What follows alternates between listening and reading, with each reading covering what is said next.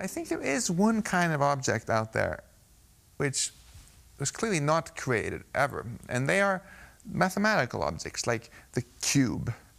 I'm not talking about a sugar cube or a particularly physical cube here, but just the mathematical object known as, to mathematicians, as the cube, or the dodecahedron, or the sphere, or a vector space, or whatnot.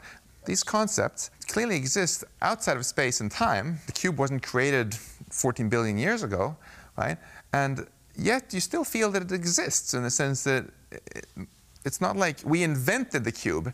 The whole idea that there could be a cube is very not arbitrary at all. And what's interesting would be is that if there had never been a universe, if there had never been anything, yes, that those things, the possibility of having them would still exist, because the concept would be there, even if there was no physical universe ever. Is that right? Right. I totally believe that. An idea which started haunting me back in grad school was whether, in fact, that kind of existence, which doesn't require an explanation, could be the same kind of existence as our physical world. And what's so beautiful about these mathematical objects is that they exist outside of space and time. There's no time element, so they never needed to pop into existence, right?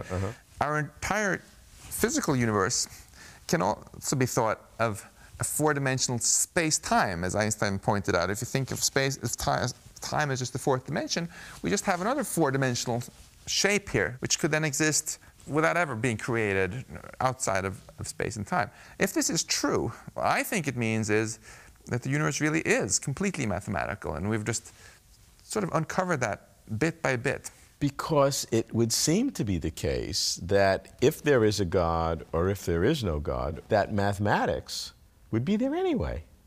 This is a problem, I have to tell you, the theists wrestle with, because if they want to have God creating everything, what do they do with mathematics? It's also a fascinating question to think, could mathematics itself somehow be different?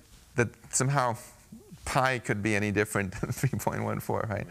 And if there's no choice in how, then what does it really mean to create something, right? If there's only one way you can do it, just press, and then all the creator would have to do is press this one button.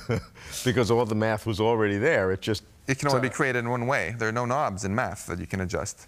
You can't redial pi to be something else. Yeah, right? but I guess you can choose a certain, maybe, category of mathematics to actualize. There might have been a lot of different mathematical worlds of sorts, and then you can actualize one of them. And I believe that that's actually the case, but that they're all actualized in exactly the same way. And well, you say that very casually, but that's right, quite a statement, my friend.